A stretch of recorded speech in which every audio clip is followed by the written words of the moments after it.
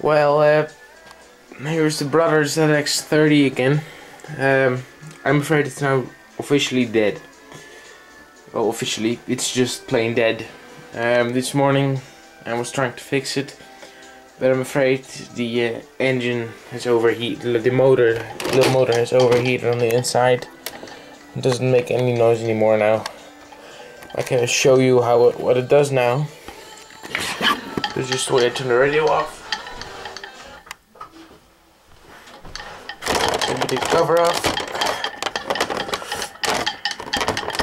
I'm very sorry because this is a really nice little machine and I will do everything to get it working. I spent a lot of time on this, but since I have it, it never actually worked.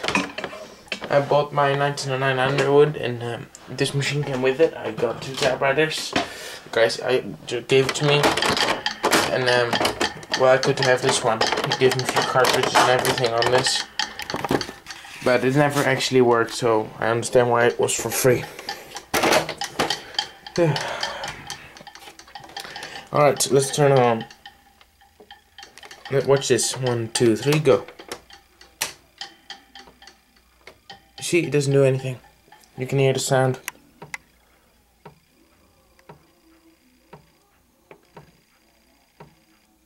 That's a little motor just dying off inside here under the cartridge. I've done everything I could do, but something is seriously wrong inside here, and I'm actually not gonna put it on before I know what's going on, before I kill off the motor.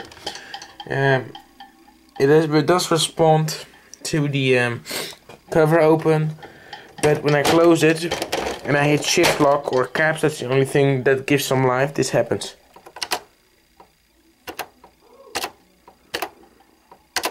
Every tick, yeah, I'm gonna turn them up because I'm afraid I'm gonna kill the motor even further. It's already worn, so yeah, I don't know what to do.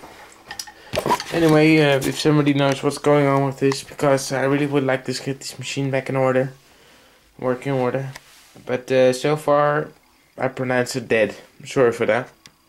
Thank you for watching.